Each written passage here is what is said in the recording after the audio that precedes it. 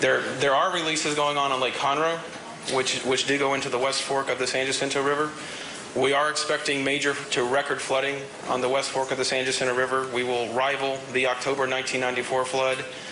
But I want to be clear that the majority of the water that is moving down the West Fork of the San Jacinto River is from Spring and Cypress Creeks and Lake Creek, and it is only a very small fraction of Lake Conroe release getting to the West Fork at Humble. So the flooding on the West Fork of the river and potentially the flooding around Lake Houston, the majority of the water is not coming from Lake Conroe. And had Lake Conroe not been in place and been able to hold back some of this water, the flooding would be much, much worse on the West Fork of the San Jacinto River.